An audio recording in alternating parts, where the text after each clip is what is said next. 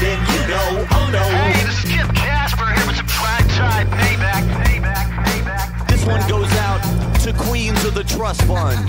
You slept on my floor, and now I'm sleeping through your motherfucking records.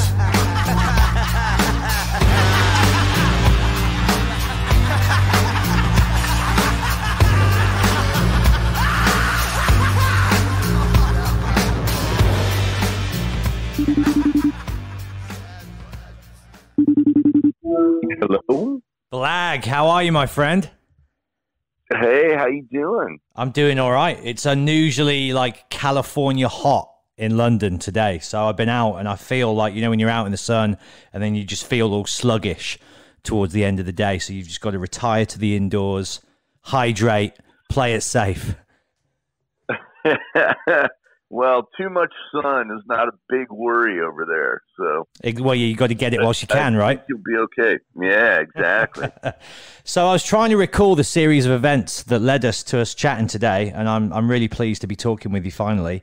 I usually like to do these face to face, obviously with the current situation. I've been doing them over the phone. Some have worked better than others. Obviously, it's a lot easier to try and like connect with someone and vibe off them when you're in a room with them. But I feel like there's a little bit of a rapport already established. And it was funny because I guess you guys played the Underworld probably around this time last year, because it was around the Rebellion Festival period in the calendar, wasn't it? And you had your own show in Camden. Well, yeah, and you and me were supposed to do an interview, and right before the show at the time, somebody came up to me and started doing an interview, so I assumed it was you. And I did this whole interview with the guy, and then I heard from you, and I was like, hey, what happened? I didn't see you, and I was like, shit. I thought we did this. It was that kid's lucky day. I mean, because I was with Charlie Renton, who I know you know, and we were having some drinks at the pub, and she was like, oh, we'll walk in now. And as we were walking in, I saw you doing that interview with that kid, and I was like, oh, I won't, interrupt the interview, and we sort of all said hello, and then, yeah, like whoever he was, wherever he came from, he hit the jackpot that day.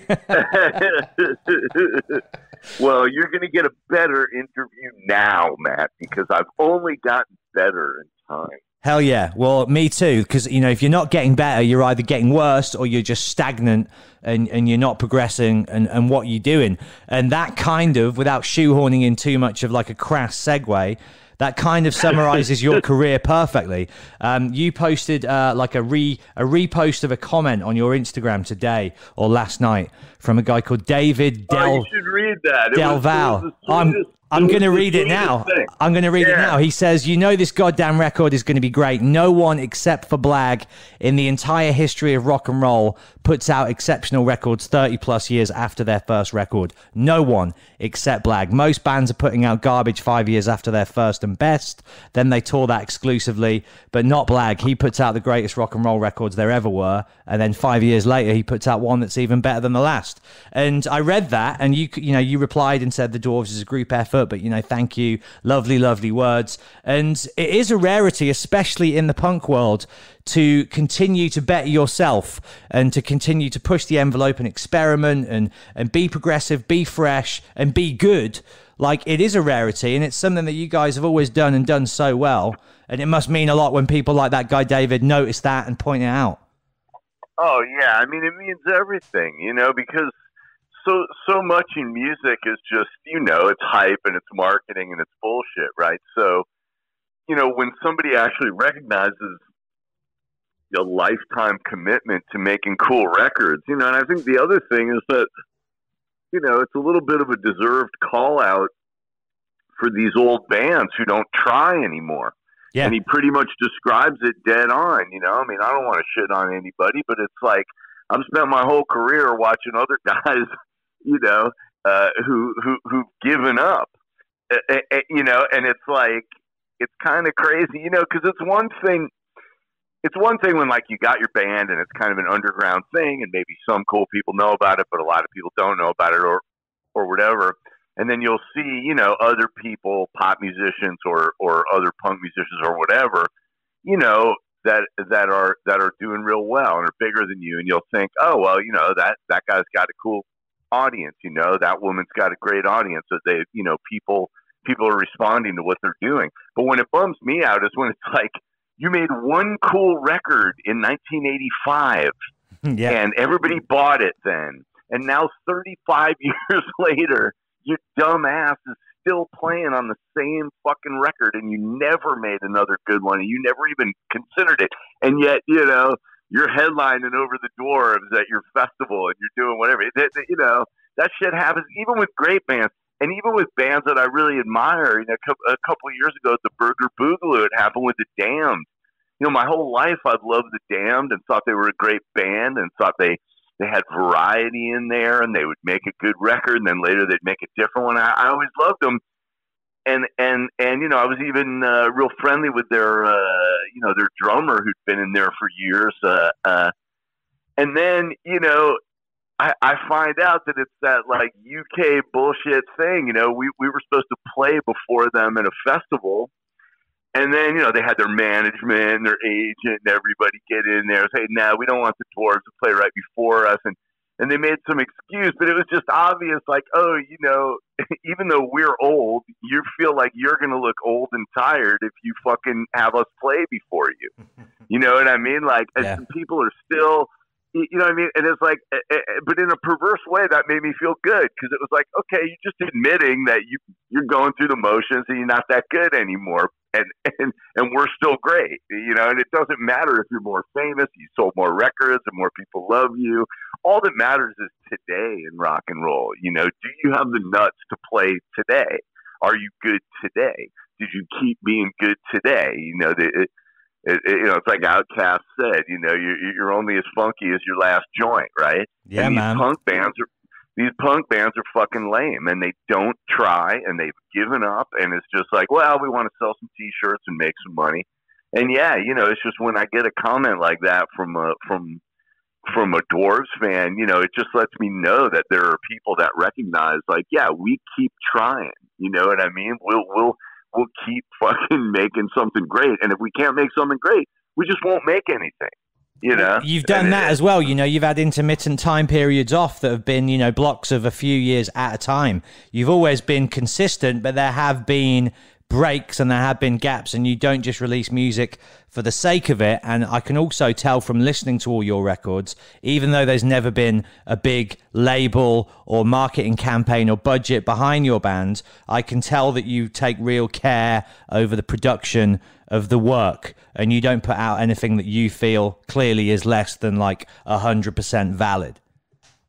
Well, I really appreciate that. Yeah, it's true. And you know, I think the other thing that people kind of don't get, like, you can't put out your record with a disclaimer that says, you know, hey, you know how most of the records you listen to, people spent $100,000 on, but this one, you know, there's only 5,000 in it, but still it sounds good. Like, you can't put a disclaimer like that on your record. Like, either your record sounds good or it doesn't, you know? So it's like, I think another thing people kind of don't get about the Dwarves is that, you know, you'd have these half-ass punk bands that were popular at labels literally spending, I mean, in the 90s, $1 million to make a punk record that didn't sound as good as the record that we spent 10 grand on. How do you achieve that, Blag? Because it is noticeable. Like, obviously, you've got those early records which were a bit more scrappy, but every band has them. Yeah. But you get these albums, you know, I mean, the Dwarves Are Young and Good Looking is a classic case in point. Like, and I heard you saying in another interview that you couldn't give that album away to another label at the time. You went to like Nitro, Hellcat, Fat, Epitaph, First Time Around, all these labels. The record's there. It sounds amazing, and you literally can't give it away. But how do you achieve a sound that is that rich and that glossy with zero budget? How do you make that happen? That's a great question, Matt. I'm so glad we did this interview because people rarely ask me that. Like, usually they'll ask me, like, hey, what was it like when you took all your clothes off, or what happened? Oh, we'll get there. We'll get there. Or whatever, Yeah. It's always fascinated me about you, though, because I was introduced to you guys through probably either I Will Deny You or I'm in Love with Everybody's Girl. One of those two songs was on one of those early Punk-O-Rama compilations. And it sounded, and even everything that followed, Sum 41, Blink 182, all these like monster pop punk bands that followed, they still haven't to this day put out anything that sounds as well produced and as well written and as well executed as that. So when you're there and you can't get arrested, you've got no budget, how do you produce something that does sound so high end? So yeah, I mean, there's several parts to it, and yeah, this is for the heads, right? So first of all, just anger. You know, I'm a guy in my mid-20s that get fucked over by Sub Pop, and you know, it's like, no, I'm coming back. I'm making a fucking record. Secondly, it's just, you know, the idea of, you know, pop punk was in the air at that time, and it was one of the only times. I mean, remember, the Dwarves were a 60s garage band in the 80s when nobody cared about that, right? And then we were a hardcore band in the late 80s when nobody cared about that. And then, you know, during the grunge era, we're a hardcore band and people are going, who cares? You know, we're on bills with Nirvana and shit like this. And people know that we're, you know, people know that we're a great band if they're came from the punk scene. But, you know, it was just always wrong place, wrong time. When pop punk became big, when Green Day and Offspring got big, I said, fuck, this is a genre that I know and I can do and that we've dabbled in, you know, so part of it is just the time frame, right? Yeah. And then, you know, in terms of the factors, it's like I had some great players, you know, I had Nick Oliveri on bass, you know, I had you know, Vajmore is a very consistent drummer. He doesn't get a lot of credit. But then there was, you know, Holy Smokes, who was a really cool guitar player, and he sort of added a little bit of a heavy metal element to us that most punk bands didn't have. Usually if you had like a Ramonesy punk song going, guys just strum on it. Yeah. And he had a way of picking at it more like it was like a metal, you know, that speed metal style, right? So that sort of sets the table. And then, you know, I had been hanging out with a guy that I know people appreciate in England. I don't know how many people appreciate him here, but there was a band called Material Issue from Chicago. And he wrote a song called International Pop Overthrow, which they made a big festival out of and stuff like that. Anyway, this guy very unfortunately committed suicide in the mid-90s. But before he did, you know, we would sit around and party a lot. And he had a big major label deal. I didn't have anything. And he just, you know, man, we would talk about songwriting, you know, and he got me thinking about things. And at one point he said, you know, you should do a song with girls' names in it, right? And they had a bunch of hits like, you know, Renee Remains the Same and Valerie Loves Me and all these songs with girls' names. And I was like, that's a stupid idea. That's your shtick. It's not me. You know, it's never going to work, blah, blah. 2 weeks later, I write Everybody's Girl, which is just a bunch of girls' names, right? And I call him up and I go, dude, this is the best song I've ever written. Thank you. You know, and like, you know, within a couple months he was dead. So that was kind of unfortunate, but you know, it was basically like people thinking about songwriting, people angry, good players, that kind of set the table for it. Then I go into the studio and I'm just looking for a place that has a Neve board, you know, because the Neve boards were kind of disappearing at that point for FSLs. Everybody wanted automation stuff. And so I looked for a place with a Neve board and I happened to sit down next to a guy that turns out to be Eric Valentine. And I realized like, oh shit, this guy's a fucking genius. And so that's a big reason why Young and Good Looking like is this quantum leap, because Eric went on to be a huge producer doing big bands of the time, you know, Smash Mouth, Third Eye Blind and all this kind of shit. But at the time, he was just a guy with a studio, and I stumbled in there. But I was smart enough to realize how good he was and how good his stuff sounded. And I was like, fuck, man, this is like, if I can plug punk rock into this kind of production, we really got something here. And yeah, for my money, even when you go back and you listen to a lot of great records of the era, you know, records like Dookie or Smash, you know, they still don't have that sort of pop sound, because I had a radio guy. I had a guy with his ear to the radio going, what does shit sound like that's not punk? What does shit sound like that's like hits on the radio? And I think if you plug that into a punk aesthetic, you can get something really cool, you know? And so that's part of the explanation. And then in the process, I spent several years with him and we made Come Clean. By the time it was all over, he was very rich and famous. I was still the guy from the Dwarves, but I knew how to produce records. I knew how to think about records. I knew how to think about them from the ground up. And I think most people that produce punk records, it's just more like, hey, I'm a cool guy. I got a studio. Come on in. We'll start thinking about this the day you walk in. And, you know, we'll record this best we can. And then here's our punk record. And if they spend more money, it's just sort of adding shit to shit, you know. Whereas I know how to make a record from the ground up. And that makes things different, you know, and you can get some better outcomes, you know. So anyway, that's the long-winded kind of story of how the Dwarves make amazing records with no money. We take our time, we do it right, we have really talented people, and also guys like Eric Valentine or like drummers like Josh Freese or different people over the years have heard the Dwarves and said, whoa, you know, I admire this. So even though, you know, Josh will be working with Sting and Nine Inch Nails, you know, he'll still make a Dwarves record just because he likes my music, you know. So it's been very gratifying in a way, and then it's been very frustrating. You know, it's gratifying all my friends and all the cool people that help me make great stuff, and it's frustrating when, you know, assholes in the music industry have no imagination and don't know what sounds good and don't care, you know, and when fans are like, oh, I like these guys from 1985 and that's about it, you know, and you know what I mean? So it's, you know, it's a mixed bag. Well, you hit on a couple of things there that I'd love to get into more. One of them is you've been surrounded by such, you know, virtuoso, incredible talents that have, as you said, gone on to kind of conquer the world in their respective crafts, but they've remained loyal and connected to the Dwarves and to you.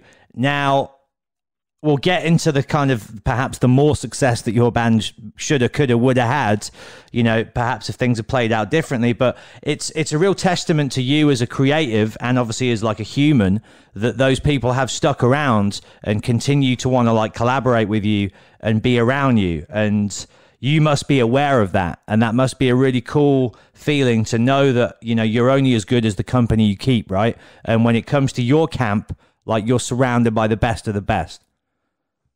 Well, yeah, man. I mean, that's, you know, well said. You know, not just the rank and file guys of the Dwarves were great from the beginning. I mean, guys like Saltpeter, he's been my friend since we were freshmen in high school. And, you know, from the beginning, I think you know, I'm an egotistical dude, but, you know, I know what I don't know, right? Yeah. You know your limits. I know my limits. I know what I can't do. I've been looking at guys like Saltpeter and saying, you be the musician. You be the guy that figures out how this goes. You do this, you do that, and I'll do what I do well. And what I do well is organizing people and then just being really aggressive on stage, you know? Yeah. I mean, my talents are relatively limited and, you know, but I knew that, you know, so like when it came time to make Young and Good Looking, for instance, I knew it needed killer background vocals in this pop punk age. And I knew a guy named Spike. And this was before me Spike? first. Oh, this is from Spike from the Gimmies. Yeah. Yeah. And this was before that group. And I was like, this guy's got an amazing voice. And, you know, it's him all over that stuff. One Time Only, Everybody's Girl, all over the place on that record. It's Spike coming up with these inspired background vocals on his own. And, you know, again, I consider myself more like a casting director or a film director. I don't necessarily tell people exactly what to do. I get good people that I know can do shit. I have them do it, and then I give them minimal direction, you know, and then they know what to do, you know. So I mean, and yeah, I think it's something of a testament just to sort of me. I mean, I think part of it is that I'm a pretty loyal friend. I don't throw people away. You know, my friends from Burger Records are having a hard time right now. I didn't throw them away like a lot of people did. You know, loyalty is important to me, and it, you know, also just humor and having fun with it. I think there were a lot of people that just enjoyed the fun of the band, and other people that just enjoyed the outrageousness of the band, and people that, you know, were drawn to it in kind of a charismatic way. But I think over time it was also, you know, man, a lot of this is just basic shit. You know, a lot of people in rock and roll are assholes. They don't pay their bills.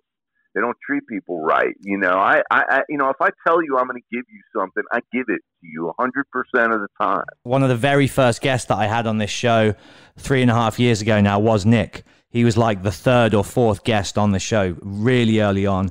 And he was telling me, like, we spent a whole night together after we'd done the chat, just like drunk a whole bottle of Jack, smoking, like just hanging out. And he said, you know, at various points in his life, you'd created roles for him and jobs for him where they might have not even been there and might have not even necessarily been needed, just to look out for your friend. And he spoke so highly of you and of the, as you say, the loyalty and the friendship that you've shown him. That means everything to me, you know, and Nick is exactly the same way. He's a great friend and a great person, you know, and it's like, yeah, I don't agree with his views on COVID-19, you know, he's not exactly your best epidemiologist, right? But I don't care because he's my buddy and we come from rock and roll, and he, you know, he's had his problems. And that's the thing. Like, sometimes people dig me for that, you know, or you know, people knock me for that and say, well, how do you hang out with this person or that person? I said, how do they hang out with me? I've done shit wrong too, man. I'm not perfect. I fucked up plenty of times, and my friends stuck with me, you know. So it's you know, I don't. That's one thing that kind of makes us old folks a little different than this group that's out now. Yeah. They like to turn on each other immediately. As soon as someone says something that's not correct, then you turn on them, you know. And I don't believe in that, you know, or this idea. Look, you know, I even people I didn't know. I mean, when you know, when Fang came back and people didn't want to play shows with them, and I played a show with them. And I think it meant a lot to Sammy, and I took heat for it. People said, "Oh, you know, this guy killed somebody and he hurt somebody." And I said, "Look, this guy just spent 8 years in San Quentin, man. That's his penalty. I'm not the judge and the jury here. I'm not the guy who tells you everything you did wrong in your life and I'm going to make you pay for it. I have my opinions on things, and there's people that I think are beyond redemption. But it's like, you know, man, even something as deep as killing somebody, if you pay for it with your life in a prison cell for a long time, okay, you know, I'm not the guy that's going to step on you when you get out. You know, and there's this tendency now to really eliminate people and throw people away for things. Yeah. You know, they'll go back and they'll grab a statement that you made that was stupid, or some art that you did that was insensitive, you know, from years ago, and just act like, yeah, nobody ever changes. You're fucked. We're going to put you away now. And yeah, it's very distressing to see, you know. So I'm glad I have loyal friends that care about me, not just for, you know, sort of on two different levels. You know, one is the level of just, I'm a cool guy, you know, and I've been cool to you. But the other is musically, like, this band means something. You know, a lot of bands, you know, watered it down and said, okay, you know, we used to be kind of crazy, but now we're nice guys with this and that. To me, it was important that the Dwarves always represent that spirit of anarchy in music. Like, hey, man, shit might happen here. You might get your head knocked in. You know, somebody might wind up having sex. You know, something might happen. But, you know, it's like, it's interesting to me, Blag, like, because you know, you're clearly, like Nick, somebody who's multifaceted and complicated and contradictory, and there's several versions of you, and I love the way that you put yourself out there and inhabit the role of the villain on stage, because you want to, as you say, champion that anarchic, exciting, dangerous element that rock and roll and punk rock in particular used to represent. And as you say now, it's like, don't say this, don't do that, but there's clearly a difference between what you're saying and doing on stage and in songs, and then the real life you. And who you are as a performer isn't who you are as a man in your life privately. And I feel like a lot of people these days feel the need to reinforce publicly what an honorable person they are, but it's often those people that spend all their time shouting about how good they are that are actually like the wrong uns with all the skeletons in their closet. You know what I mean? A perfect example of that is that Welsh band Lost Prophets, right? That guy, you know, they were Mr. Inoffensive with all their little nothing songs about nothing, and fucking everything was, you know, abstract, and they certainly never said anything that it turns out the guy's one of the worst child molesters in history. It's really like it's true. It's like I feel like with a band like the Dwarves, we get it out of our system. I get that shit out of my system. If I want to scream fuck at the top of my lungs, I do it. If I want to scream about my frustrations, my hatreds, my anger, I do it, and then it's over. And I don't need to go do that in my life, I mean, I used to do more of it when I was younger, but, it's like, the art actually serves as a medium, as a catharsis. And I think that's art at its best, whether you're talking about visual art, music, film, whatever it is you're talking about. Some people, channel something and release it. And I can always feel that. And that's why I appreciate all different kinds of music. I mean, if you're sitting in a coffee house singing a political song, I can appreciate that if I feel if I really feel it. But usually that kind of music, it's all from the head. It's not from the heart. Yeah. And you hear that in punk rock all the time. It's like you'll get a punk rock band and they're like, we're getting together because we're sick of sexism and racism. Here's my song. It's about sexism and how bad it is. Here's my song about racism. It's like, hey, I agree with you. Sexism is bad. Racism is bad. I agree with you. What I'm not getting is the art. I'm not getting you channeling anything. I'm not getting you accessing a part of yourself. All I'm getting is your top veneer bullshit layer where you make a statement and it has no depth to it.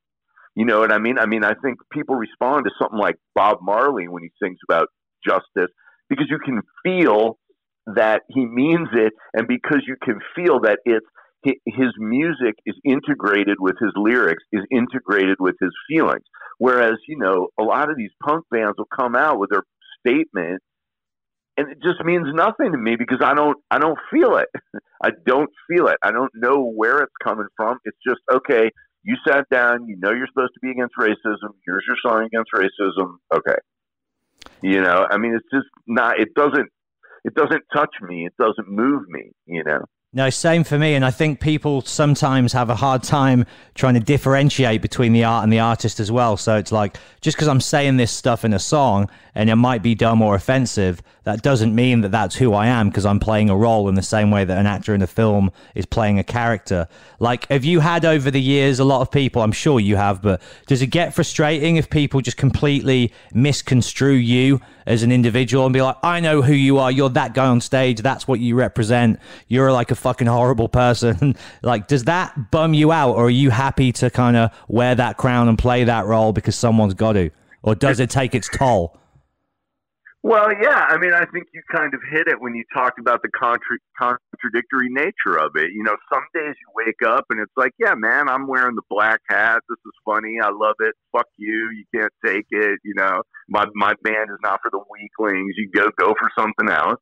And then other days you wake up and it's like, shit, man, I wish somebody appreciated what I'm doing here. I think you might enjoy it, And I think where it gets really tough is in terms of the industry, because you'll have these experiences where it's like, you can't blame the world if, the big radio station doesn't play your song or the big record label doesn't sign you. Oh, okay.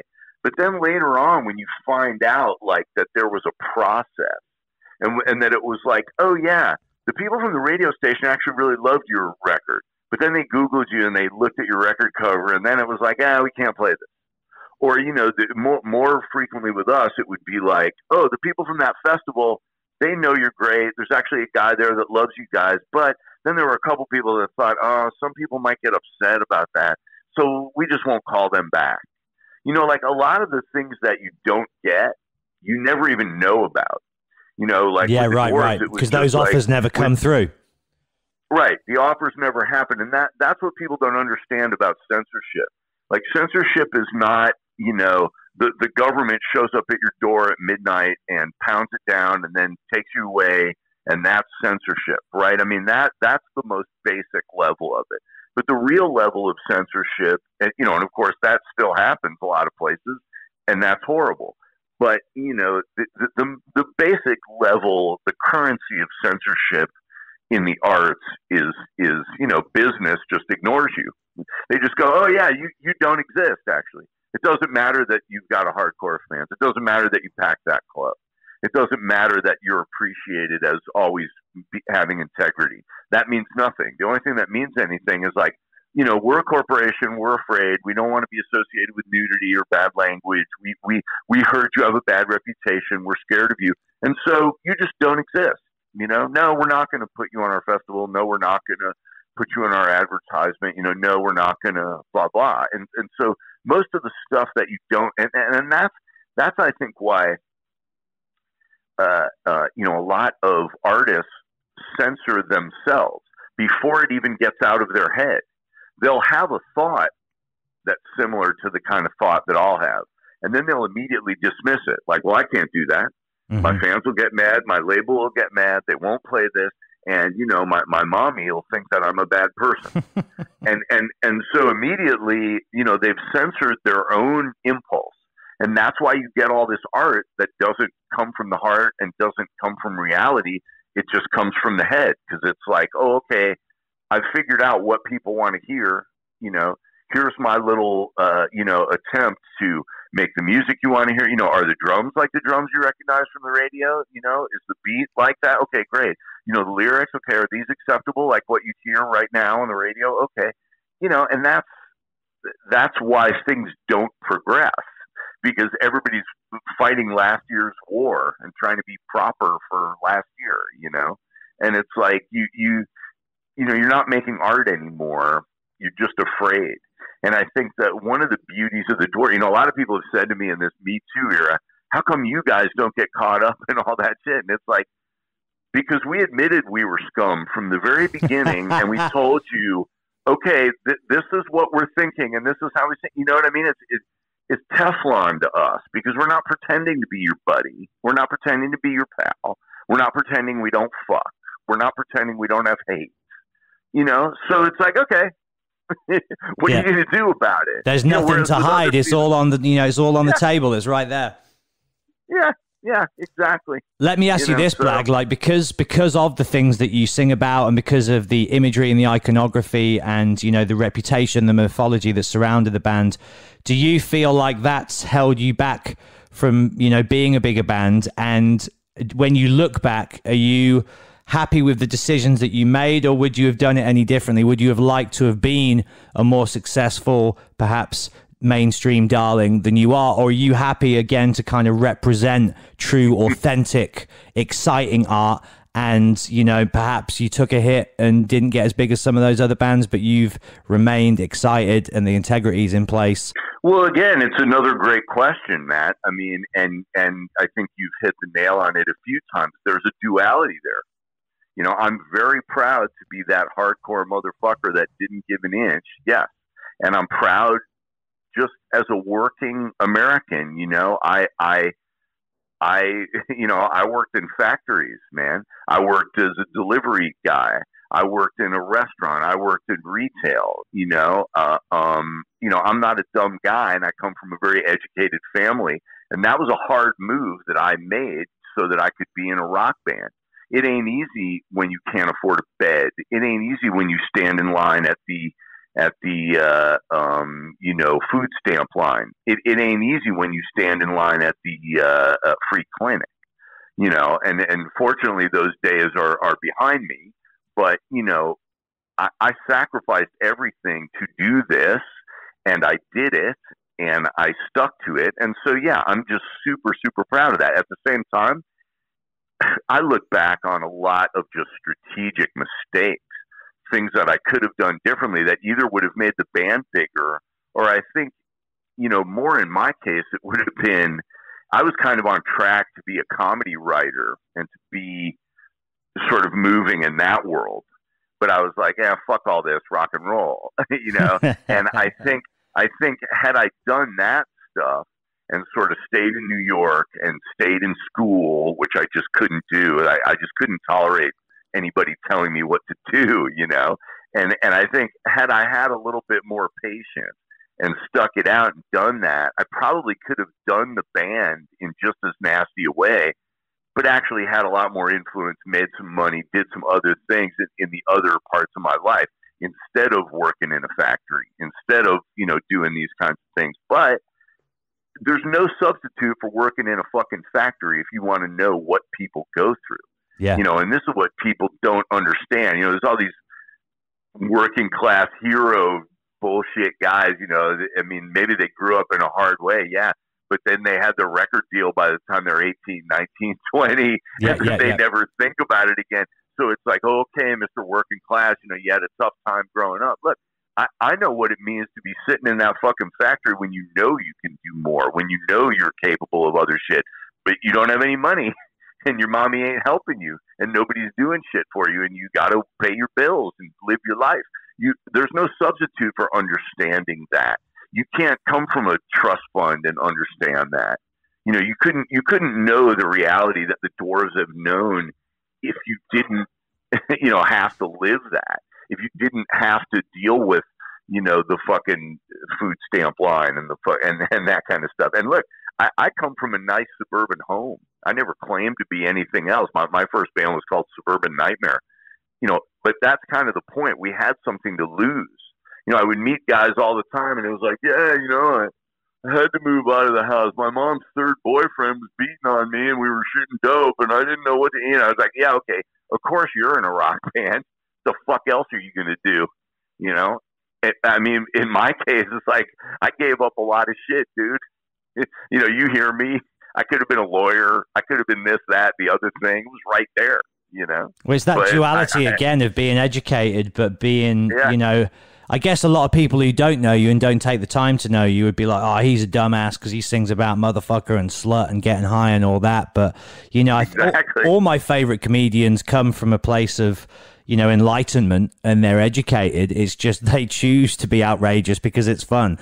And it's, you know, people are so easily wound up. I want to ask you this. I know you're friends or were friends once upon a time. You collaborated and worked with Dexter Holland. And for me, the Dwarves could have been as big as the Offspring. The songs were as good.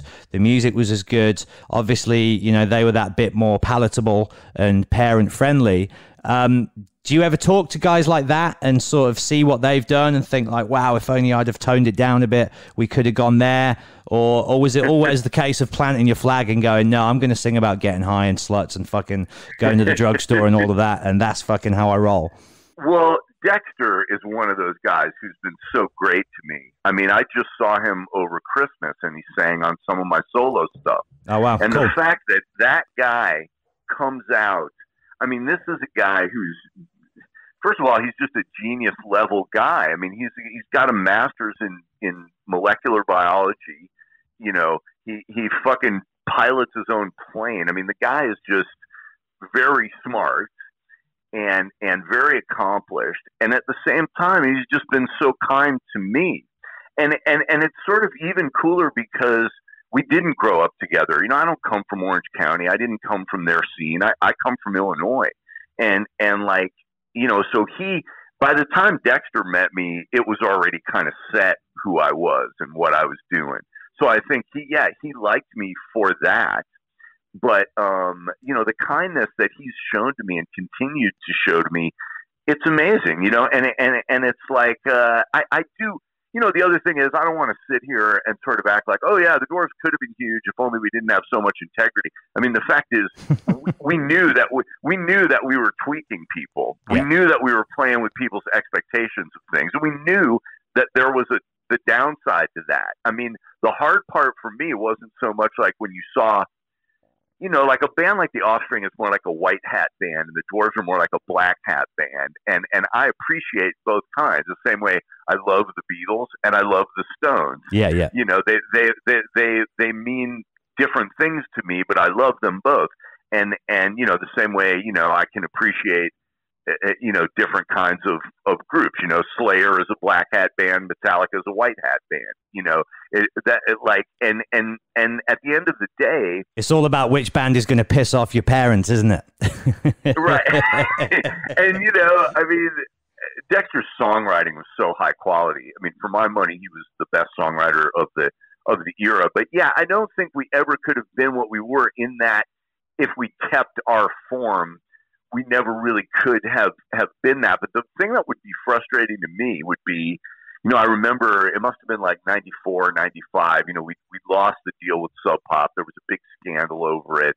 There was the whole death of He Who Cannot Be Named. And well, can we backtrack a bit? Can we get into that? Like, did they just lose their fucking minds when you pulled that stunt? And is that why you got dropped?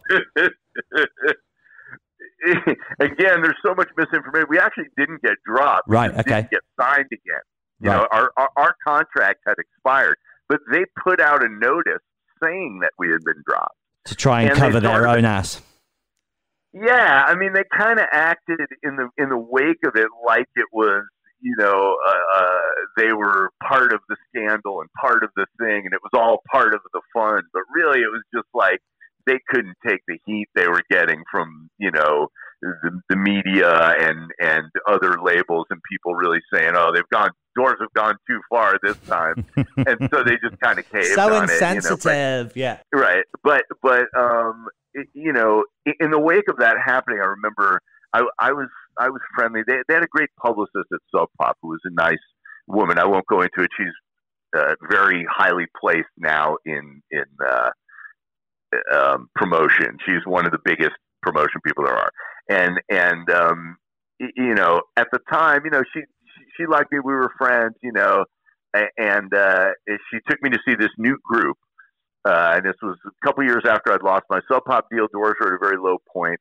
She came into town and was like, "Hey, I want to take you to see this group."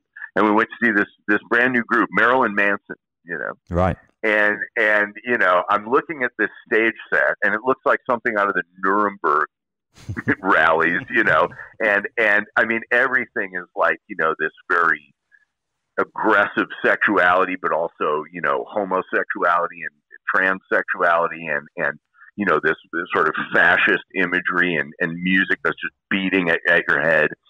And at one point, she's smiling and she looks at me and she says, "Yeah, the great thing about this band, it's like, the band you love to hate, you know what I mean?" And then there's this kind of moment where I kind of turn around and look at her and she looks at me and she kind of realizes like, "Oh, that's what you were doing."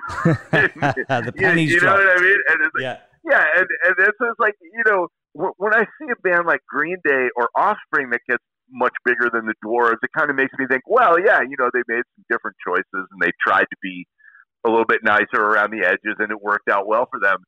It hurt more when it was like a band that was pushing Satan and death and sex like Marilyn Manson, and somehow they had been chosen to be huge, and it was like, wait a minute, like we chose Satan and death and sex, why can't we be huge? You know what I mean? I mean, those were a little harder, when you get a band like a Slayer or a fucking certain bands where it was like, Jesus, these guys are being pretty nasty too, and that a lot of that kind of comes down to just luck of the draw, but it also comes down to just management. Oh, well, Blag, the best example is Eminem. I mean, like, if you listen to that first Eminem record, it's not a million miles away from the Dwarves, is it? In terms of, like, shocking, funny, cheeky, playful, dark, like, it's all the same stuff. It's just packaged differently. Yeah, I'm buzzing. Dirty dozen, naughty, rotten rhymer, person that treats players worse than Marty Schottenheimer. Yeah, I mean, that fucking record, every moment of that record is genius as far as I'm concerned. And yeah, that's a perfect example. Again, if you look at Eminem, and if he was just a white kid making a tape, he was nothing. Then, when you had Dr. Dre and the power of Jimmy Iovine behind him, all of a sudden he was a genius, Yeah. And it was the same with Marilyn Manson. I mean, when Marilyn Manson was, some guys with a weird vibe in a Florida nightclub, it was like, nobody cares about this. Then when it was like, oh, Trent Reznor loves them, it was like, boom, it was the biggest thing. I was a huge Misfits fan, saw the Misfits 1982, so I was in that from the ground floor. Nobody gave a fuck about the Misfits, dude. Everybody's supposed to be a fan now. Nobody liked them and nobody cared. Then the guy from Metallica started wearing a Misfits shirt. Yeah, and covering Last Caress, and all of a sudden, boom. Everything followed on that, the whole Danzig career and everything that came up. And so, I try and be philosophical about it. you know, had one of those moments happen for the Dwarves, then the same thing might very well have happened for us, and we could have kept the same kind of rep and just celebrated it and rode it up to something. Because when you combine that with the kind of Eric Valentine production, I think we could have had radio hits, and even with our image. But, you know, man, it's like life ain't like that. You know, that the, you know, what is from the Bible, you know, many are called, but few are chosen. You know, everybody wants to be a huge rock star. Everybody wants to make $1 million. Everybody wants to do this and that. You know, you got to love art. You got to do it for the sake of doing art. You know, I did it for when I made some money and got some pussy and had some fun. And I also did it for when I got dropped and when I was hated and when I got threatened and when I got stabbed. You know, it was like, okay, my motto's, you know, in for a penny, in for a pound. You know, that's how I do it. But amen. A lot of people ain't like that, you know. When you're on Sub Pop, are you living in Seattle around that time, or are you just on that label? But are you around those bands? Because you seem so out of step with that slow, dirgy, low end kind of, you know, what we now associate with the Sub Pop grunge aesthetic. Like, were any of those bands around at that time fans of the Dwarves? Would they turn up at your shows? Would they come and see you? Yes, absolutely. You know, that was an interesting era because all of the grunge bands were basically guys from hardcore bands, and hardcore was dead, right? So it was like, okay, hardcore's dead, let's do this. You know, it was guys who were like, let's just admit we really like rock and roll. You know, let's just admit that we really like Black Sabbath or AC/DC, you know. But they'd come up in the punk scene. So the Dwarves, when we went up there, you know, we were invited by Danny Bland, who used to book, you know, he was kind of Sub Pop's booking guy. You know, he brought us up there because he heard Toolin' for a Warm Teabag, thought it was a really funny, outrageous record. And that was a very early EP of ours before Blood Guts. And you know, we went up there and started playing, and somehow we became like the token punk band of the grunge scene. And so we didn't really get a lot of fans because the fans liked grunge. Yeah. But all the people from the bands were like, holy shit, this is like we remember from a couple of years ago. Right? Because this is 88, 89, right? Or 89, I guess. And so, you know, people from bands like Mudhoney or Nirvana was like, fuck. This is great. This was like from 5-6 years ago when there was hardcore, but there's no hardcore anymore. These guys are great. So we kind of became a band's band instead of a fans band. And so, you know, there was this, you know, it was like, hey, you know, Kurt Cobain thinks we're cool and Mark Arm thinks we're cool, but, you know, only 50 people showed up for our show. You know, there was a lot of that shit, you know, and we were so out of step with what was popular. There were 12 bands signed to Sub Pop, I think, in 1993, and 11 of them got major label deals, including, you know, guys like the Super Suckers, even, you know, that were big Dwarves fans and even based a lot of their early sound on the Dwarves. The only band that did not get a major label from Sub Pop was us. That was it. We were the only one. So, you know, it was very, you know, yeah, there were some hard times there, man. It's hard sitting there, especially when you're a young man. You watch other people getting money and success and shit, and you're going, fuck, I got to go work a day job now. I got to go, you know. I remember a roommate coming home with a, you know, government cheese and shit, you know. I mean, it was like, oh, shit, you know, this is how I got to live. You know, I'm so close, you'd feel, you know. So, yeah, there were some fucking hard times in there. And it was hard. It was hard watching people that were cleaner than us get big. And it was hard watching people that were just as dirty as us get big. And it was really hard watching, you know, the sort of clean, dirty guys, right? I mean, for my money, Kurt Cobain was a great songwriter and you know, deserved, you know, a lot of success. But, you know, he was a junkie and did all kinds of stupid shit. And it was like, fuck, man, I'm not a junkie. You know, like, you chose this guy to be the hero and I'm the villain. And, you know, how does that work, you know? That's interesting. While, you know, I mean, after a while, you kind of realize, there's a lot of randomness to this business, and there's a lot of randomness to life.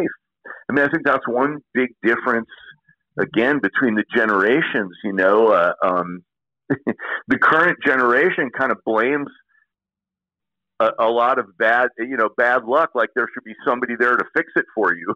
And it's like, there's nobody to fix it for you. Life is unfair. It's fundamentally unfair. That's why we have politics. That's why we have these means of changing things, because life is unfair, and there's some shit you can never solve. And it isn't just about people's race and people's gender, although those things are very important, and there's a lot of injustice around that stuff. But look, there's also injustice around who's cute and who's ugly.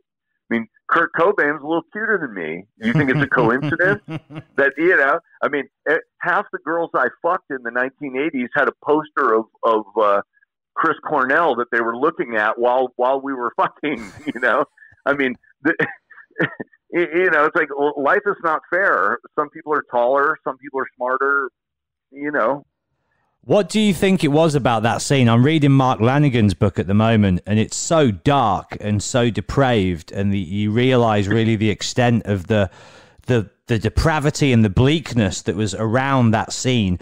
Was it just the heroin? Like, what made all those guys so dark? And, obviously nearly all of them now are gone to either overdose or suicide.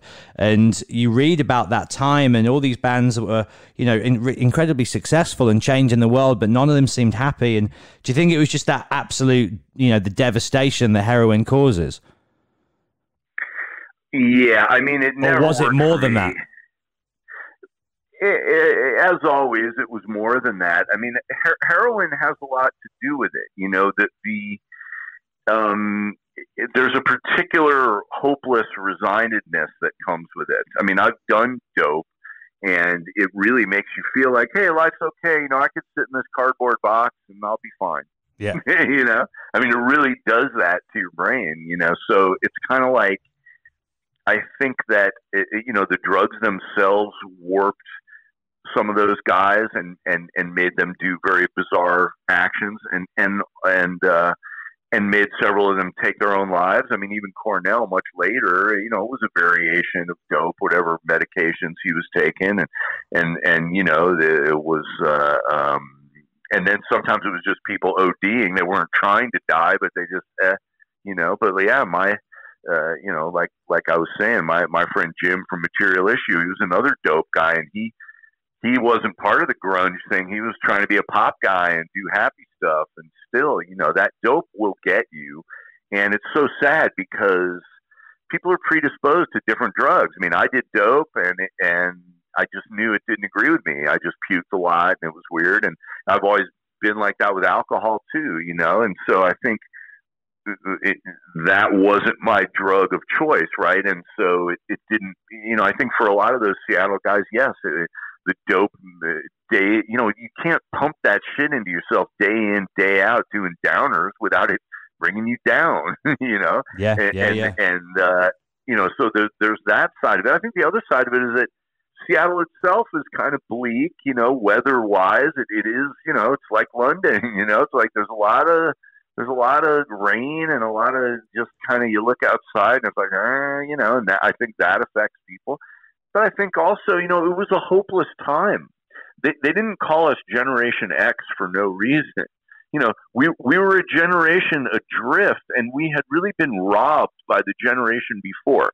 The hippie generation, the baby boomers, they call them. They were a very destructive force who thought that they were great. They thought that the whole world was in black and white till they came along and handed a cop a flower and made everything right again. And to that hippie generation, they were just the be all and end all of everything. They didn't appreciate that their parents gave them a world in which a house in San Francisco cost $25,000 and a car cost $500.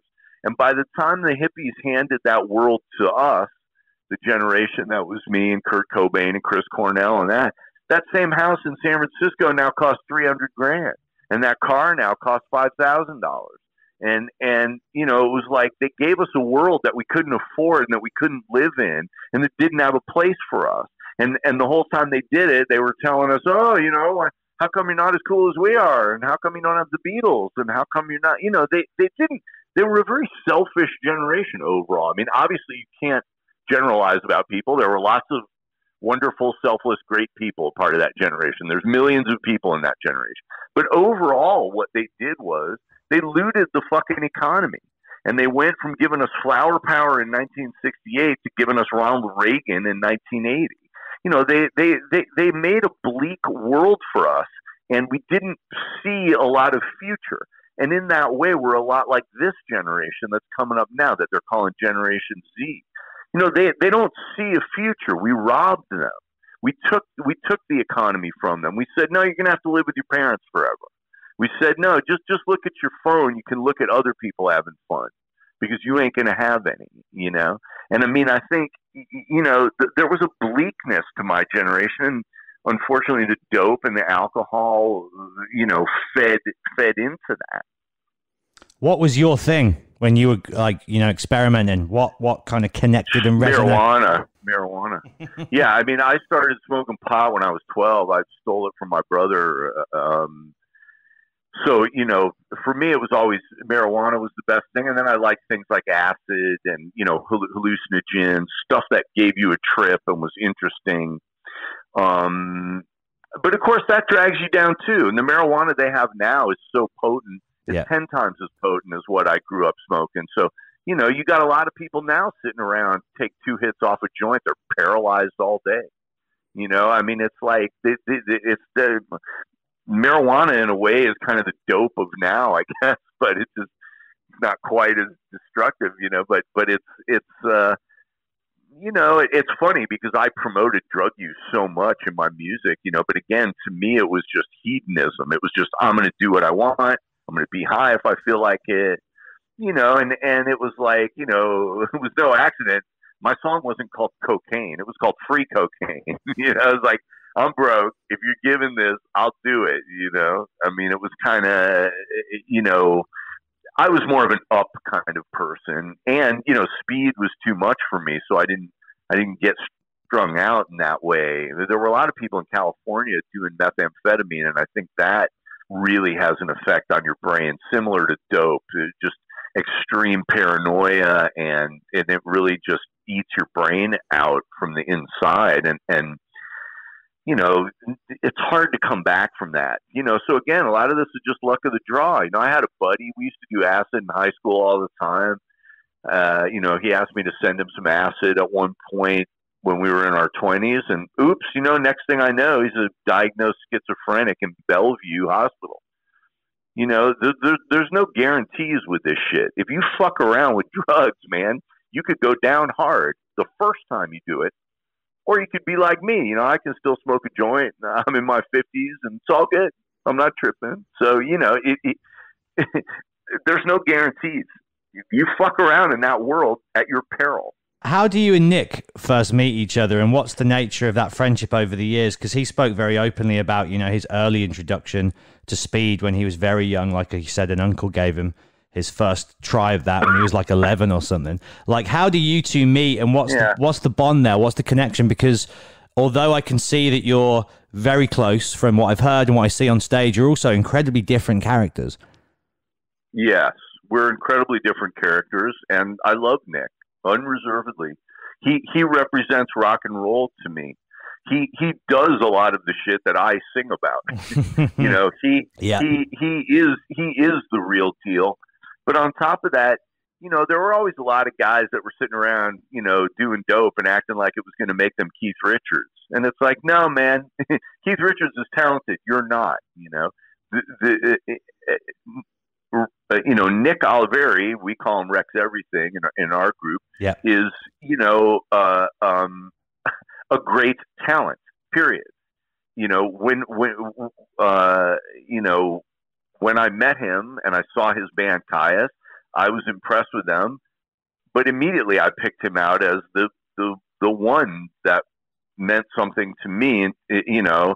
And you know, John is a great singer. You know, I love the whole group, but you know, Nick, to me, just had that special something. And then when I heard him sing, which he didn't do in that group, I was like, holy shit, this is a whole other thing. And again, you talk about channeling things. I mean, he channels this aggression in a way that no one in the world can. But he's a very intuitive, smart musician. He knows what he's doing on a bass to a point that's supernatural. And, so I was drawn to him both as an artist and as just a fucking wild man. Both of those things attracted me and made me say, well, this guy's great. But, he's a loyal friend. He's a good guy.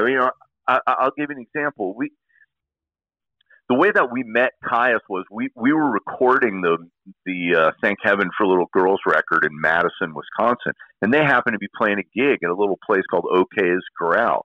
And, we went in and there were 10 people there and we were laughing, who were these jock looking dudes from SoCal. And, we just thought it was funny. And then we wound up hanging out with them and partying and we had a great time. We were all in a hotel room. Everybody went crazy and it was just like rock and roll fun.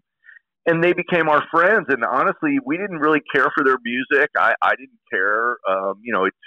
It took me really being familiar with them to start to see what was cool about their music. But at first glance, I didn't care about it. And it was more just, these guys are my friends, So they hadn't done a national tour and their management asked, that was one of my first experiences seeing like a bunch of teenagers that had managers riding around with them in a van. And, there was this other element to them that was like really rich guys, that were like trust fund rich guys that had managers and lawyers and all that shit. But I didn't even understand that part of it. And of course, Nick was not a trust fund guy. He was, of course, yeah. But it was like, okay, so we took them on their first tour. And, so I think we sort of have a special place in their mythology and it was more about being friends with them and kind of forcing it down people's throats. I remember taking them to Seattle and people going, what are you hanging out with these jock guys for doing like Sabbath shit? That was, you know what I mean? And I was like, oh no, these guys are our friends, but as soon as Dave Grohl on MTV wore a Caius shirt and said, I like Caius, again, it was just like with Danzig. Immediately, Caius's currency went through the roof and people were like, oh, this is an important band that people are thinking about. So it was like, whoa, weird, I wasn't expecting it. But so that was sort of how we came to be friends. But I'll give an example of what kind of a friend Nick Oliveri is. We were on the road during that tour, and I think we even had to cancel a bunch of shows because we were so broke and a lot of the shows got canceled and nobody could afford anything. And, we were set to play the final show back in the desert there where they were doing a generator party. There were no clubs there. So those guys had to somebody rented a generator and you had a party in the middle of nowhere. That was where the desert scene kind of came from. And it was an admirable thing. It was people putting something together. And so that was where the tour was supposed to end. The Dwarves had a rented van that we weren't supposed to take out of California. And the entire transmission fell out of it in Nevada somewhere, or Arizona, I guess. Or, yeah, it was in Arizona, or maybe even New Mexico. And so we were like, fuck, what are we going to do? If we tell the van company, they're going to make us pay for a new van for them because we left the state. I called Nick and I said, Nick, I don't know what to do. And he said, just sit tight. He showed up. He drove all night. 10 hours later, he shows up to where we are, and he's got his van with a tow bar, and fortunately, the van we'd rented had a tow hitch on it, and he towed us all the way back to California, where we then dropped the van, called the van company, and said, "Hey, the transmission fell out of this," and they paid for it. So, I mean, this is a guy who will drive in the middle of the night to come see some people that he doesn't know that well. And then, none of us, Nick's a handy guy. He can fix your roof for you. He can put in your insulation. He fucking did that with that van. We couldn't even afford a mechanic, let alone do anything.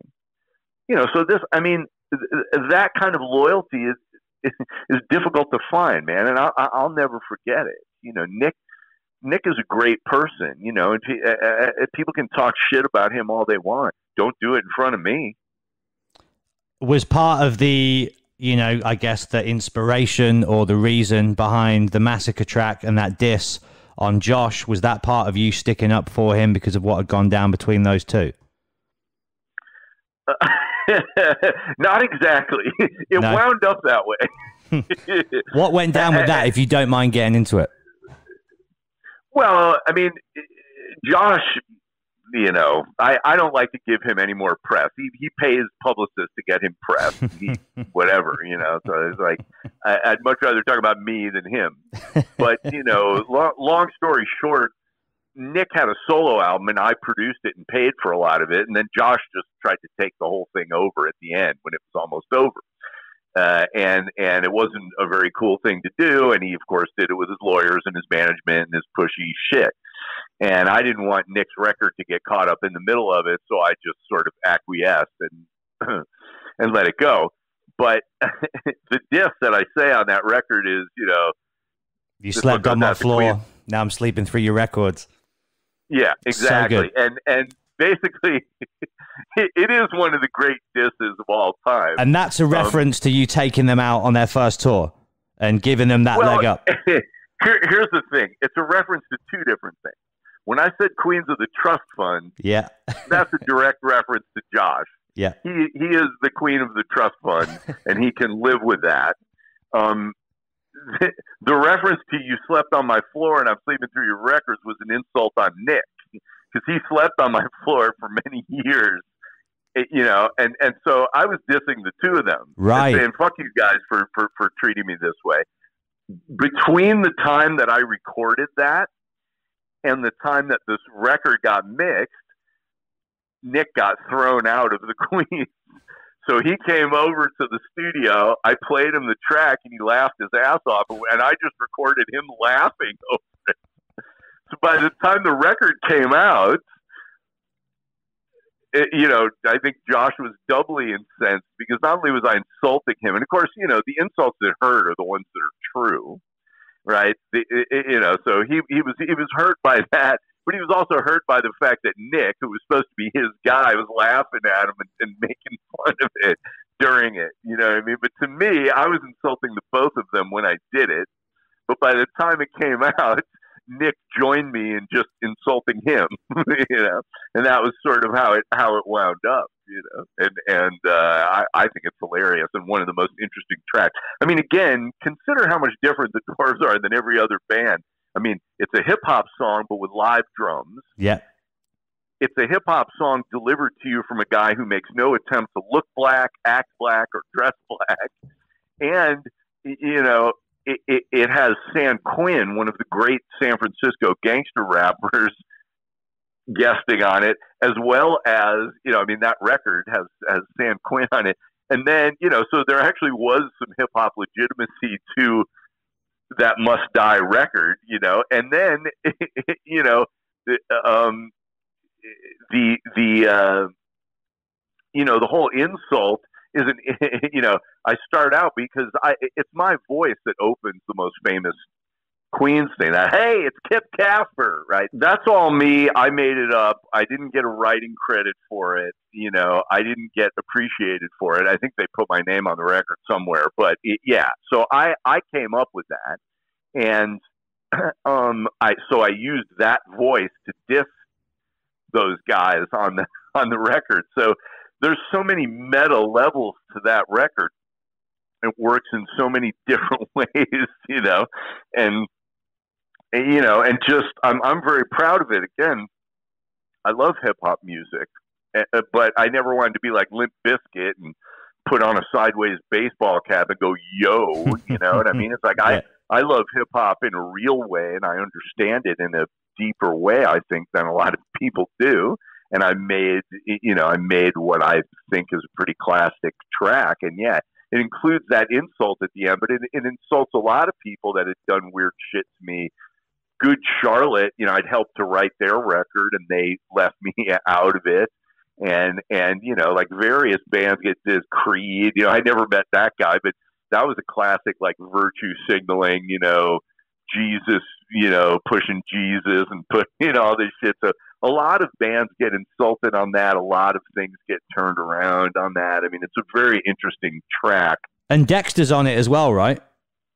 Dexter Holland is on it as well. Yeah. How cool of him to be on it, even though you're going after all these people, like to still be like, yeah, I'm going to jump on that with you. That's amazing. That's a testament to his sense of humor and character as well. That is. Oh yeah, and when his manager called me about it, because of course I had to clear it with all them. He was like, "Yeah, I'm one of these pussy ass managers you make fun of in the song." I'm like, yeah, sorry.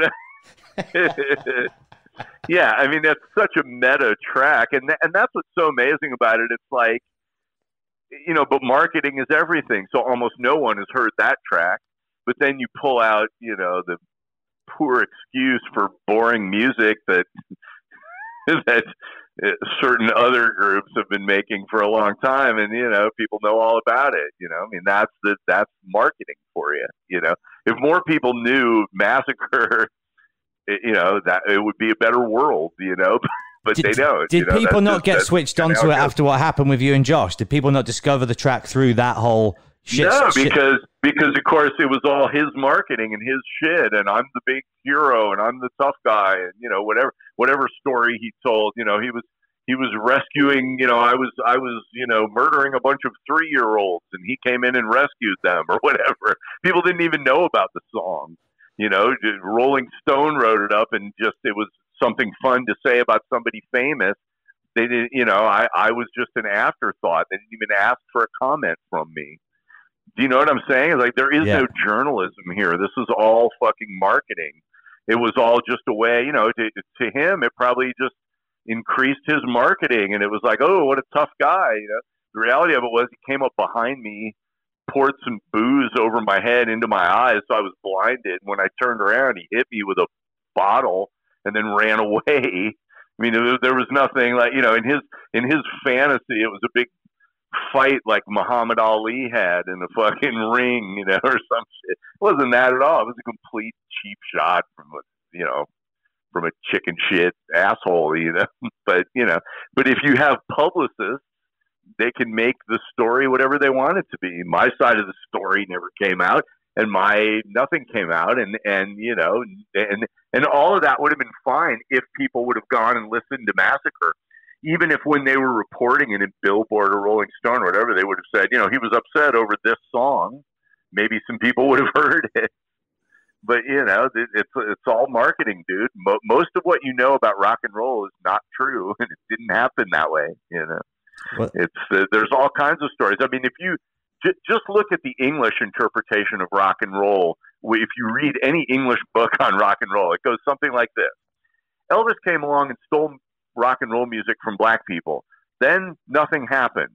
Then 10 years later, the Beatles made rock and roll good. That's sort of their interpretation of the story. It kind of leaves out everything after rockabilly, and it was all supposed to be nothing until the Beatles came along. You know what I mean? Meanwhile, you actually go and look at what happened, and it's like, fuck. Elvis was brilliant. He combined R&B with country, with pop, made something new.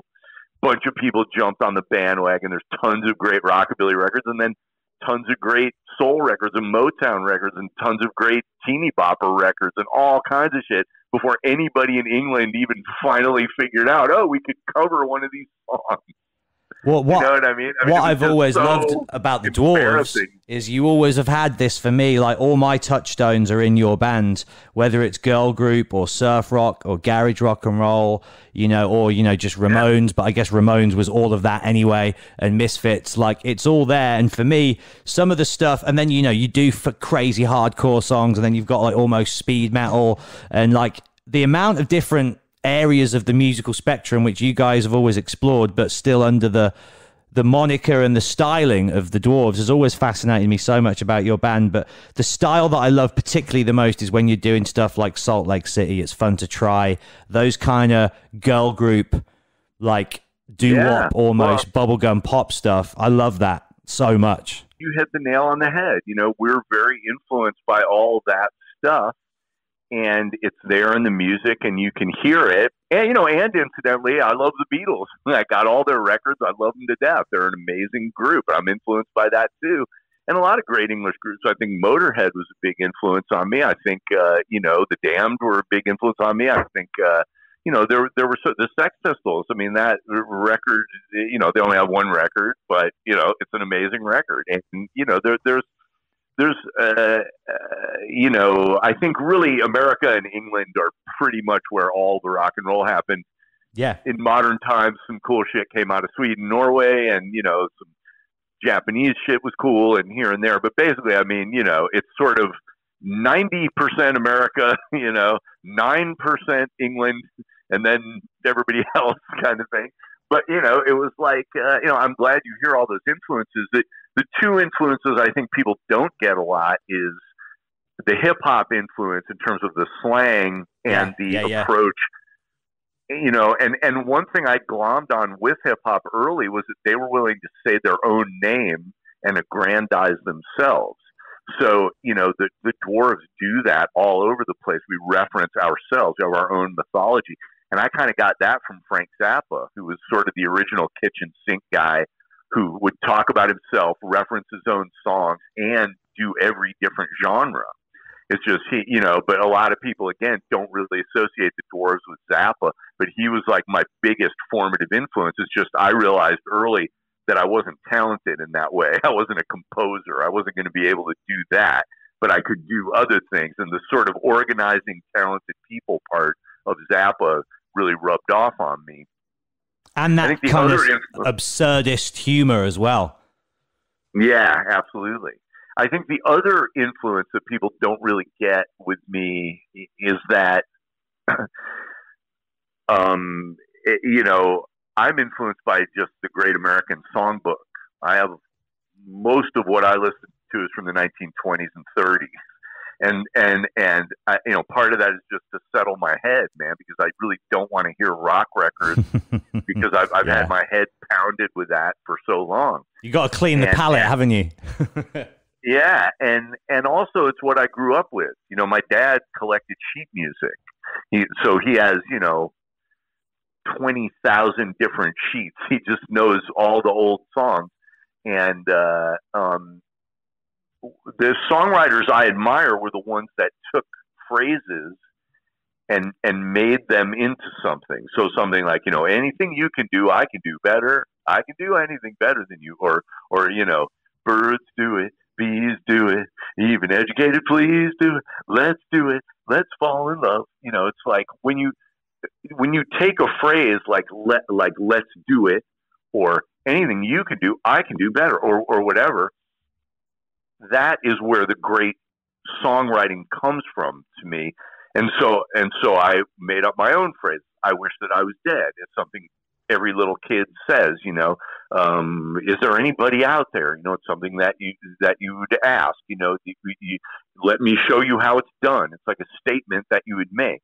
I think a lot of bands don't really grasp that songs are all around you and phrases are all around you and you plug them in, And that, I really got that from the great songwriters. I consider myself, as pretentious as it sounds, in a line with Cole Porter and Irving Berlin and these kinds of people, which I know sounds ridiculous to anyone who's a fan of that. I can hear it. And a musical influence as well, like from musicals. I can definitely hear that now you say it. Like the subject matter is obviously a lot more adult, but it's exactly that same approach. It's like these little philosophies on life in song.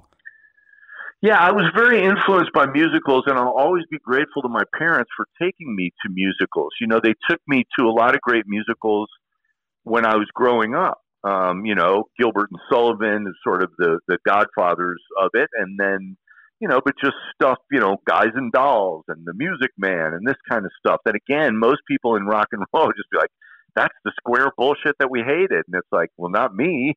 Anything that's interesting, I like. So, when I was a kid, I was in a production of Jesus Christ Superstar. I was in Babes in Arms. I was in Oliver. And I never got a part, because I wasn't the standout good singer or actor or whatever. I was just in the chorus, but musicals meant a lot to me. Frank Zappa meant a lot to me. Things that were conceptual, and that's why to this day, with the Dwarves record, I really try and tie it together with different sonic things. I try and have the record have some dynamics and move slow to fast, and sort of busy to simple, and they have some motion. I'll buy it. You'll get a punk band's record, and even if they're good and you like their sound, you get their best song first, and then their second best song second, and then it gets progressively worse, and every song's pretty much the same. And it's like, what? Like even when I would do something like that, like Blood, Guts, and Pussy, it was such a short burst of it. Yeah. That whole record is like 12, 13, 14 minutes long or something. So, I mean, I just can't take listening to like, here's an hour and a half of no effects. It's like, okay, I like no effects. They're great. They're friends of mine. But it's just like, you need that variety. I think I was not such a punk fan. Again, like I admire a guy like Fat Mike who loves punk rock so much. It's his beginning and end. Yeah. But for me, it's just like my beginning is Scott Joplin, and and my end is wherever shit's going this year. I mean, that's just kind of how I do it.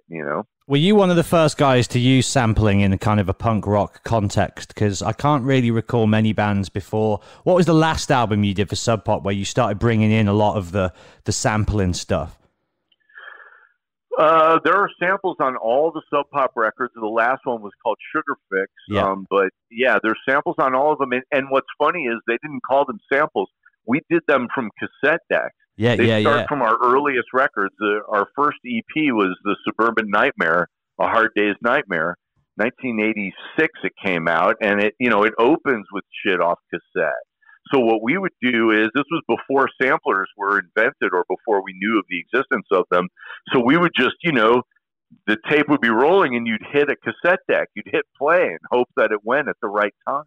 I mean, I was using, found sounds on records from the earliest records, and again, that's something the Dwarves get no credit for. I saw lots of like, whoa, I saw that guy throw a bottle, but I never saw anybody say, yeah, these guys used samples really long before anybody in punk was doing it. It was kind of, I mean, we weren't the first.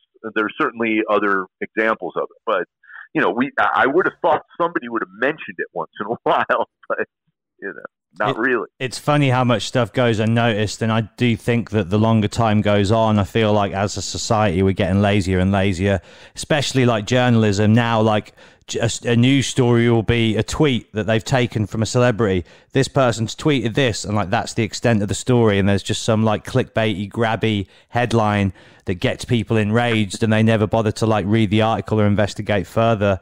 And I mean, as someone who's, I guess, would you say you are a champion for freedom of speech and challenging the status quo? And if you are, how do you see with the way it's going with this kind of cancel culture trend that seems to be pervading across all the entertainment industries at the moment? As you said, it's like, oh, they'll go back and find something you said either in an interview or on a record from 10 years ago and go, well, we need to reprimand this person now a decade later and, take their music off the streaming sites or whatever. Like, what do you see as the implications of this climate that we're in, Blag? Very good point. I think the internet is one of the worst things that ever happened to journalism because, as you say, somebody says something and it becomes news, right? I mean, first a right-wing fringe person says some crazy off-the-wall bullshit. Then Trump says, people are saying, and he says it. Yeah. He's not saying that it's true officially, but as soon as he's said it, now it becomes news. Now it gets picked up everywhere. So now we've got this rafts of misinformation that are not true, and they've been injected like a poison into the conversation. And yeah, lazy journalism has a lot to do with it. Also, access chicken shit journalism. A lot of journalists now is like they just want to be in the room where it happens, right? They just want to have access. They just want to be able to call somebody and say, "Hey, will you talk to me?" And so they're not digging up a story because that gets people mad. You want to be able to say, "Gee, I'm I'm important. I got to talk to Trump. I got to talk to Mitch McConnell. You know, I got to talk to Theresa May, whatever it is. And it's like, yeah, it's this chicken shit form of journalism. You know, the cancel stuff, I mean, we talked about that earlier. It's very destructive. But I think getting back to that point about how we have robbed this younger generation, you know, when you know that you're going to lose, a lot of times you don't try to win. You just try and bring the winner down. And that's a lot of what I see with the cancel culture. It's a generation that's given up on accomplishing anything. So it's like, hey, at least we can tear a bunch of you old fuckers down. You know, we're not going to build a statue to anything good, but we'll tear this statue that we don't like down. And, you know, some of those statues, especially in my country, needed to be torn down. I don't know what the fuck we're doing with Confederates up. That always pissed me off.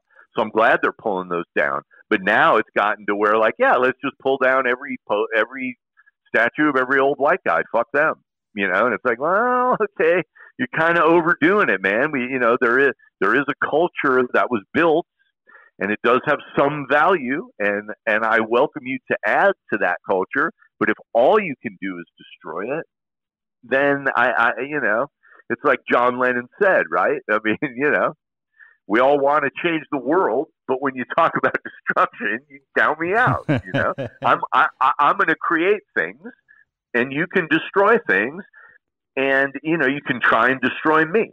You know, but it ain't going to work. So fuck you. I think it's great that the Dwarves still stand tall and, you know, are still loved by the people that love you. And I hope that, you know, the more this goes on, the more that bands like you guys will be cherished, because so many people do make compromises and concessions, don't they? And as you say, they'll kind of go, oh, we've cleaned up our act now. We're not going to be shocking or provocative anymore because we just want to fit in and go with the trend. And I think it's fucking great that your band continues to, you know, stand tall, and there's a few others out there as well. Like we mentioned Fat Mike. I like that he's done that very much as well. He's kind of been like, you know, I'm punk rock. I'm not going to change. I'm not going to apologize. This is who I am. There's very few of them left. Look, I love Fat Mike. He's an old friend of mine. I think he's a great guy, and I think he you know, but we all make our mistakes. His label kind of canceled me a couple years ago. When, right. You know, I had made a record with them, and it did well, and people dug it, and it was a little 7-inch, and you know, we knew we weren't signed to the label, but we're old friends, and it was like, yeah, well, you know, we'll always put out a 7-inch by you guys. I offered him a 7-inch from the last record, and you know, he picked out all the songs he wanted. We had it all laid out, and then they chickened out and didn't want to do it. And it was basically like, hey, with all this Me Too stuff, you know, blah, blah, you know, and it was like, whoa. And then a couple months later, everybody was canceling Mike. You know what I mean? A couple months later, the exact same thing happened to him on a really big scale, because he cracked a joke in Vegas, and people didn't like the joke he cracked. And it was very, you know, the irony didn't escape me. You know, it's like, come on, Mike, you know what's cool, and you know we're old friends. And you bowed to the PC people with me, and now the PC people are coming for you, you know, and they've done the same thing, right? So you know, it's very like, you know, I'll always stick up for Mike. I think he's great, but he knows he fucked up on that one, and I told him he fucked up on it. I said, hey man, you want me to support you, right? When people are tearing you down, but people are tearing me down, you didn't support me. You know what I mean? It's like this is how this game works, but of course he's much more famous than me. So the more, you know, in this media landscape, the more famous person wins 100% of the time. Whether it's, you know, somebody I like Mike, or whether it's somebody who's the dipshit like Josh, or whoever has the money to hire lots of people and push a hype about themselves, profits, and the people who are real and have integrity is kind of sit around going, gee, I wish things were different, you know, but that's how it works, you know? And yeah, I mean, you know, I'm glad that people like you and people like Dwarves fans appreciate us hanging on, you know, because we will not compromise. And when it gets to the point where I can't do it, I'll stop, you know? And when it gets to the point where, you know, I you know, we're not able to have guts and move things forward, we'll stop, you know? I got a couple more things I'd like to pick your brain about before I let you get off, Blag. And thank you for giving. Well, one thing I got to mention is that I'm working on a solo record that's cool as fuck. I was listening to your Candy Now record earlier, man, and it's fucking so just ethereal and so different to the Dwarves and so musical. And who's the girl singing with you on that record, or is it various different women? Yeah, so the singer on that record is a woman named Angelina Moisoff. She's originally from Russia, but she's been in America a long time. And I knew her from this great, Bay Area pop, I don't know what to call her, kind of a pop band, kind of a garage band, but much too talented to be garage kind of thing. And they were called Persephone's Bees. And basically, it was her and her husband, Tom. And Tom, aside from being a great friend of mine, is just one of the greatest musicians I know. And basically, he played every note on that Candy Now record for the most part. He didn't play the drums, but he played, every bass, every acoustic guitar, every electric guitar, a lot of the keyboards. I mean, he's just such an amazing talent, such a great arranger. And so, I had written a song called Take Me to Your Leader about, people from outer space, and they come, and I thought, oh, her Russian accent would be really cool as the, because it's, from another planet, so from another country, blah, blah.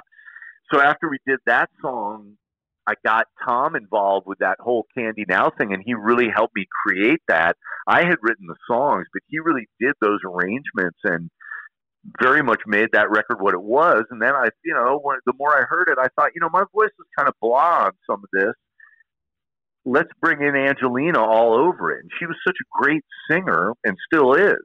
And so it's funny that you mentioned that, because I re-teamed with Tom now, it's got to be 12, 13 years later, and we're making my solo record.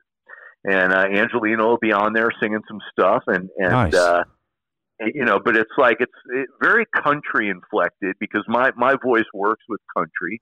And then there's also a little bit of kind of yacht rock on there, softer rock. Amazing. Well, you've got a voice that lends itself so well to all of those styles, and it's so great hearing you alongside a female voice as well. It gives it a whole new angle, and it, just kind of makes it very rich and dynamic. And I can't wait to hear the yacht rock stuff. That sounds super fun. Oh, thanks a lot. Yeah, I mean, I think my solo record is going to be very interesting and a departure, and it's kind of a style you can get older with comfortably. It's tough. It's tough at my age to do the Dwarves. I have to psych myself up for it, because you got to access a lot of anger and youth and screaming and jump in the crowd, and you got to do it. I still love it, but there'll come a point when that's just not feasible anymore. Yeah. And this music is very lends itself more to sort of the real adult me. The other kind of interesting thing that happened, and I put it out under the name Candy Now. That the record hasn't come out yet, but I think we're going to put a different name on that, because it's so different. I hooked up with a producer about 10 years ago, a guy named Andy Carpenter, who's a tremendous talent. I put him up there with Eric Valentine as just guys who can mix and record and also write and also sing and also play. And they're just these multi-talented kind of guys that you're lucky to meet once in a while. And he had made some really good tracks. And I said, I have some ideas about this. And I sort of turned them from, he makes kind of modern pop tracks. And I made them more retro with the instrumentation, and brought in Lisa Kekala from the Bell Rays, who is an amazing singer. And they tour Europe a lot, the Bell Rays. And I would suggest anyone to go see them. I mean, this woman's voice is just out of this world. And so we got together and made a project, and I was calling it Candy Now, and I put a couple of them up online. But I think we're going to give that a name and actually put that out as a record, because I don't sing on it, and she's such a unique and great talent. And that's just a very different world from Dwarves music. So, yeah, man, there's some exciting stuff. I wrote a book. I write a book about every 10 years or so. I finally wrote up the follow-up to my last one, Nina. And so, I'm just the kind of person that just keeps on pressing on. I miss the road in some ways, but I'm kind of glad to be the fuck off it. And, I'm just going to make cool records and write cool books and hopefully work with great people like the Candy Now people, the Persephone's Bees people, Bell Rays people, and just, try and make cool shit. That's the object, You're a modern day Renaissance man, Blag. You got it all going on. Do you do any broadcasting stuff? Boy, I the last one was a great radio guy here, goes by the name No Name. And he, was here on commercial radio in San Francisco for many years as like the afternoon drive time guy.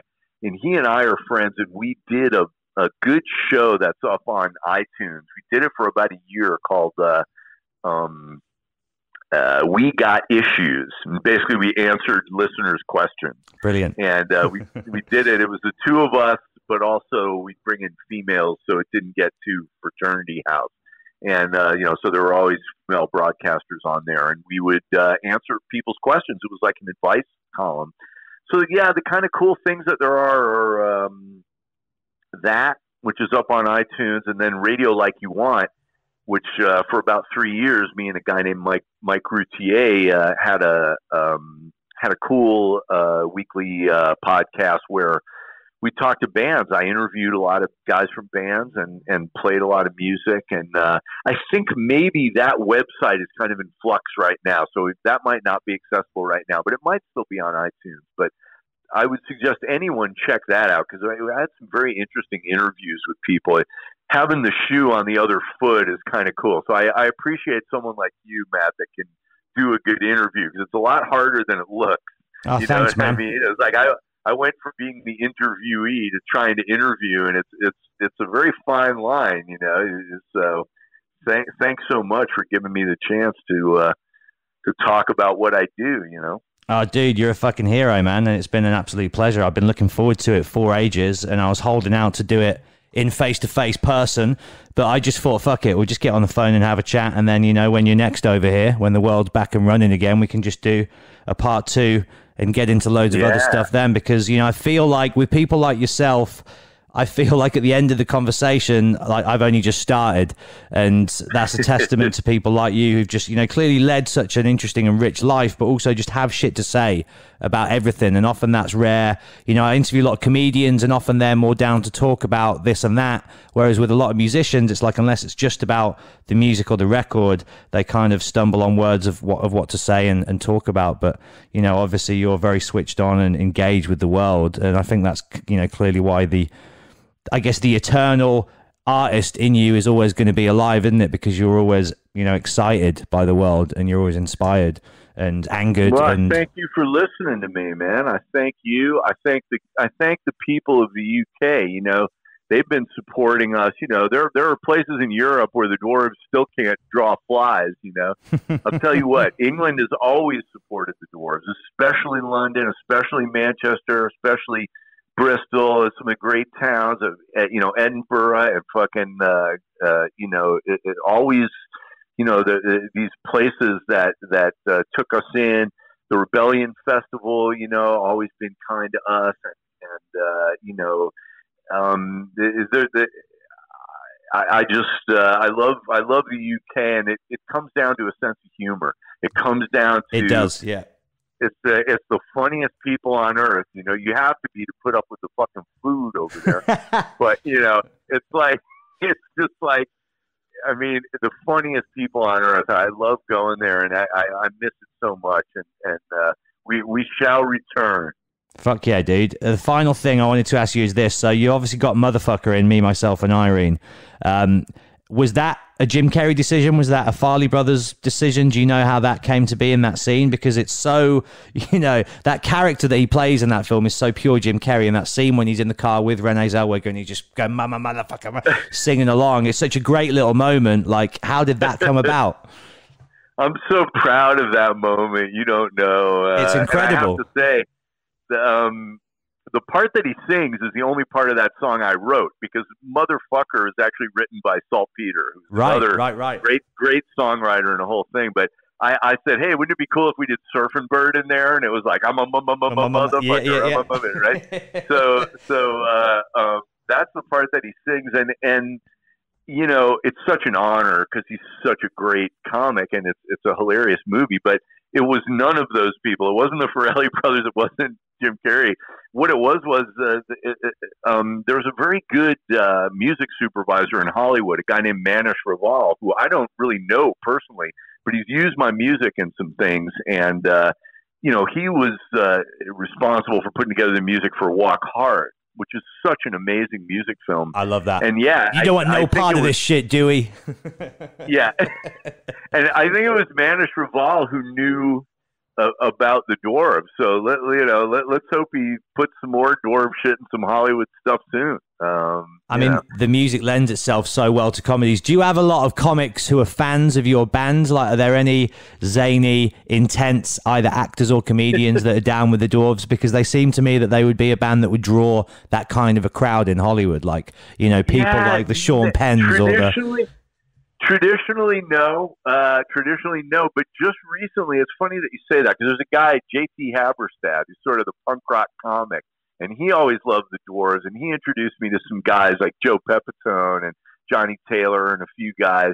And, you know, Joe Klosek was a friend of mine. But a lot of these guys are sort of Bay Area comics or you know, American comics that you might not know. But, yeah, I love comedy, and I wish there was more of that. I think, you know, comics are like a lot of people. They kind of know what's famous, you know, and they riff on what's famous. And the Dwarves, you know, it's a little bit more more obscure. Yeah, more niche. Would you ever get into stand-up yourself? Oh, it's so difficult to do. It's so hard to do. You know, I don't think so. I think it's more for me, more writing. I like to write humor. Yep. Write a funny novel or, you know, write something that could turn into a screenplay or something like that. You know, stand-up, it's not just writing something funny and saying something funny. It's also really your personality. And I just don't know that I could kind of get the crowd on my side. You know, it's very hard to do that stand-up. There's so many things that seem easy. Like hosting a talk show, everybody thinks they could do it. It's like, try it sometime. Try it for 2 minutes and see if you could do it. You know, and that stand-up is like that. Very difficult, you know. I'd like to see it, even if it's just you as the Blag the Ripper character, just riffing on that. You know, doing that kind of you know, Dice Clay style.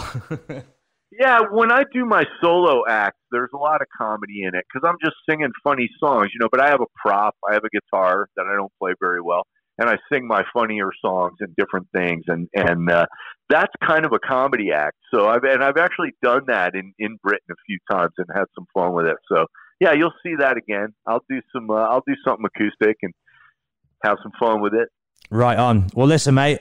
Nick Oliveri was right on the money with you. You're a fucking great guy with a sweetheart, and thank you for giving up your time today and hanging out and having a chat, man. It was really cool. Hey, cheers, Matt, and hello to Charlie Renton. She's my favorite British agent, a great lady. And props to Rusta Ulrich, my British buddy. Props to all of you, man. Stay with it. All right, we'll see you.